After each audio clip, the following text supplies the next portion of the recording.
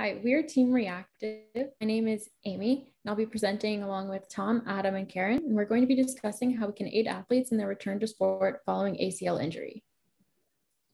We'll be discussing various steps of our design process, beginning with the background, then going into device design, the software design, how we validated our device, some cost analysis, and market pricing, as well as our next steps.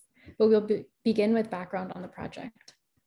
The anterior cruciate ligament is one of the key ligaments that helps to stabilize your knee joint. It connects your femur to your tibia, and it's most commonly torn during sports that involve sudden stops and changes in direction, such as basketball, soccer, tennis, and volleyball. Thus, as you might guess, it most commonly affects teenagers and school-aged children. Additionally, recovery takes an average of 7 months, which can be devastating for young athletes. Young athletes returning to sport from injury have a 23% incidence of re-injury. And why is this? This is because they often return to play before they're ready to. Physical therapists must determine when an athlete can return to sport, often based off of qualitative measurements of them doing various movements, such as a single leg squat jump, cuts, and box jumps. If a physical therapist could quantify the nuances of these movements, it could help them to more reliably predict when an athlete is ready to return to sport. Quantification of this can be done using a force plate or a high-speed camera. However, these are both costly and difficult to access. Furthermore, the existing wearable devices don't provide force data for impact moments, which physical therapists have explicitly requested. To this end, we want to develop a low-cost platform for PTs to quantify when athletes can be cleared for sport. So to do this, we've created a low-cost wearable device that measures ground, reaction force, and knee angle. We've placed the accelerometer and Arduino microcontroller at the waist and gyrometers at the knees for knee angle measurements. Our project goals include being usable, a compact wearable device. We want it to be accurate within 2% of industry standard ground reaction force. We want the knee rotation angle to capture the changes in the knee angle quickly and accurately with 100 degree per second measurement rate. We want the cost to be less than $200, and we want a friendly graphical interface for PTs to be able to interact with. So this is a demonstration of our device shown on Tom here at CHOP. The device can be connected via MATLAB, calibrated. Once the data starts recording, you can see that there are peaks from Tom jumping. You can also see in the lower graph for the knee angle, there are 2 peaks per jump, one for when he starts his jump and one for when he ends. The data collection can be stopped as well as saved out. For our hardware design, we wanted to keep it compact and only use as few things as possible. So we've narrowed it down to a microcontroller with 2 gyrometers and an accelerometer. For hardware iteration through our design process, we went from an athletic waistband to a Velcro band because this would allow us to have less noise in the data collection. Along with this, we've switched from an Arduino Rev 2 Wi-Fi to an Arduino Uno Maker 1010 for faster data transmission. Switching to a smaller Arduino also helps the form factor. However, we had to create a separate way to power the sensors. We've also iterated over the sensors we have been using.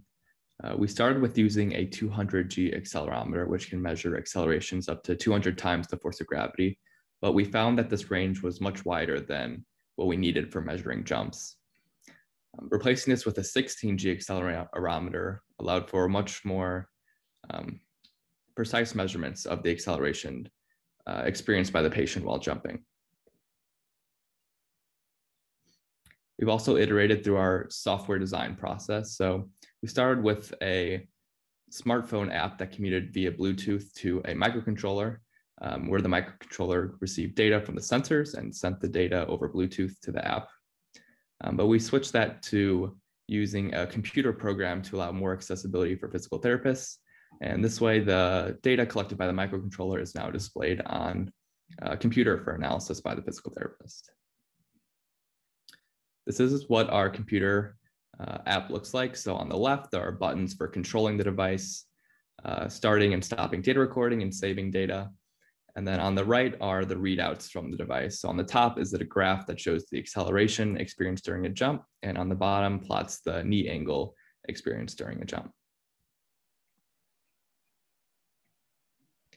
We've also verified that our accelerometer is accurate. We've done this by comparing the readout from our own accelerometer to a much more expensive one at the Children's Hospital of Philadelphia. And we found there to be about 13% error in the peak acceleration measurement.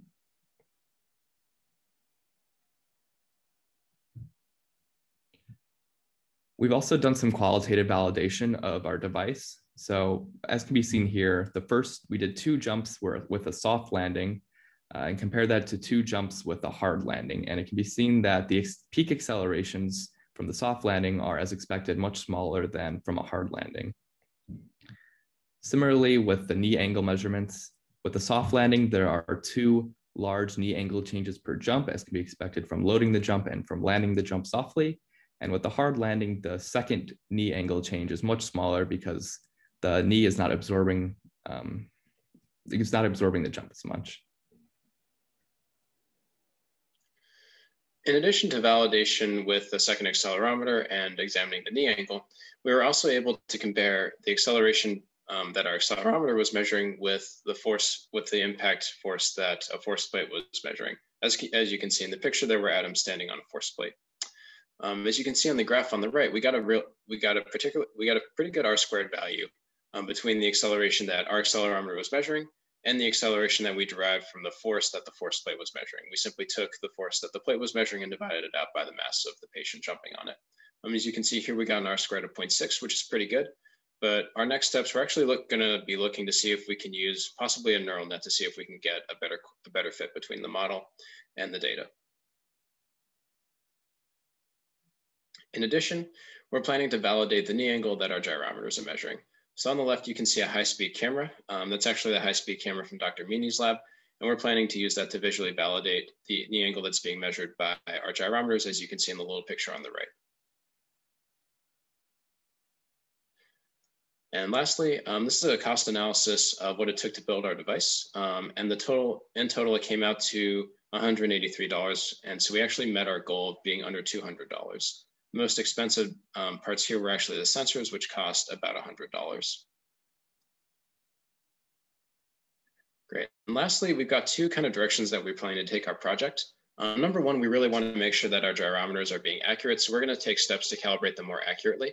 And that's going to involve holding the gyrometers in different orientations and calibrating them out to 0 using Earth's gravity as a reference. And second, as I mentioned before, we're going to be using a neural net to correlate VGRF and acceleration. We got a pretty good correlation just using linear regression, but we're hoping we can get a better correlation using a neural net that can account for nonlinearities. And lastly, we'd like to thank Aaron Anderson, Seville Benakarot, Dr. Brian DePaolo, Dr. Dave Meany, and Michael Patterson, and all the BE Lab staff, as well as our mentors, Dr. Elliot Greenberg and Valentina Gracie, for mentoring us and helping us through this project.